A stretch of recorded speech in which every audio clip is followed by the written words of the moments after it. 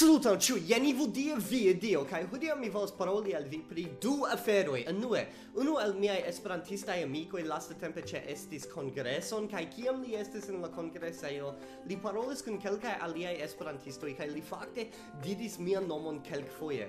Sed neniu el la aliaj esperantistoj antaŭe aŭdis pri mi. Do mi supozas ke tio ne vere gravas, ĉar mi ne estas tiel grava homo, sed poste li fakte faris esploron. Li literumis mian nomon Evildea kaj prezentis ĝin al kelkaj aliaj esperantistoj kaj ili diris: "Yes, mi vidis tiun nomon kelkfoje tie kaj tie, sed mi miskomprenis la nomon, ĉar fakte ili imagas mian nomon per la Esperanta prononcmaniero, ne per la angla prononcmaniero, ĉar fakte kiam mi diras Evildea, mi prononcas ĝin angle.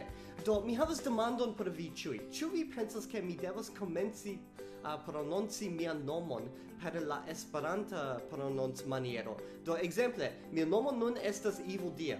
Do ĉu mi ŝanĝu ĝin al Evildea?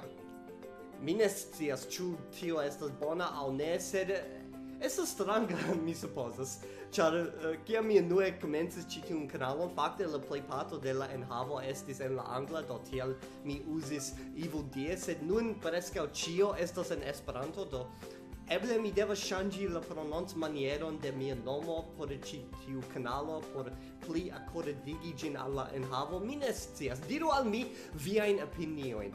Do, due. Lastatempe mi parolis kun kelkaj aliaj esperantistoj, precipe Kaja, sed ankaŭ kun Chuck Smith, la ĉefgvidanto de la duolinga kurso, kaj ni priparolis unu afero kiu ĉiam interesas min, kaj tiu afero estas la fakto ke Esperantujo vere ne havas ekonomion, kaj por mi pensas ke ĝi estus ege grava ke Esperantujo creu sian propran ekonomion, ĉar mi rimarkis kaj mi volas nun rakonti al vi iomete pri mia historio. Antaŭ kelkaj jaroj mi fakte preskaŭ kabeis de la Esperanto-movado, ĉar mi jam regis la lingvon bone kaj ne estis tiom multe kion mi povas fari krom legi kaj paroli kun diversaj homoj, sed mi sentis ke mi devas fari ion pli gravan ol simple paroli kun aliaj homoj, kaj ankaŭ mi ne povis uzi Esperanton en komerca medio kaj mi estas mezaĝulo. Mi devas prizorgi tiajn aferojn. Do mi preskaŭ kabeis de la movado, sed poste Esperanto televido okazis kaj tiam mi estis tute denove kaptita de la Esperanto-movado, do mi ne povis kabei de la movado. Sed mi fakte parolis kun kelkaj aliaj esperantistoj, kaj eĉ Kaja mem, li kabeis de la Esperanto-movado dum jaro. Kaj poste mi parolis kun li kaj kun aliaj esperantistoj, kaj preskaŭ ĉiuj diris ke la ĉefa problemo en Esperantujo nuntempe ne estas la lingvo sufiĉe bone funkcias, ne estas la fakto ke ne sufiĉe da homoj lernas la lingvon, sed la problemo estas ke Esperantujo ne povas teni homojn dum longe, ĉar vere post lernado, post parolado, post kongresoj kaj internacia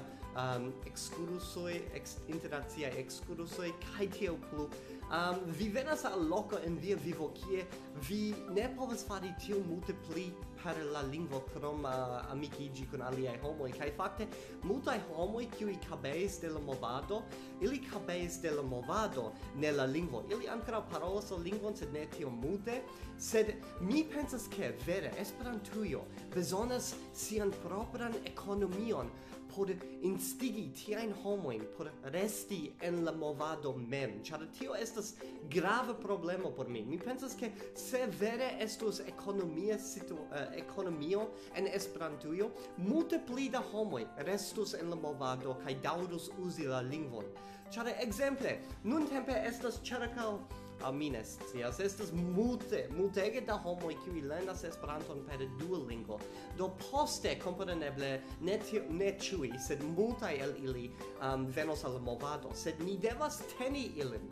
Kaj kiel ni povas teni ilin? Ni devas doni al ili verajn eblecojn por uzi la lingvon.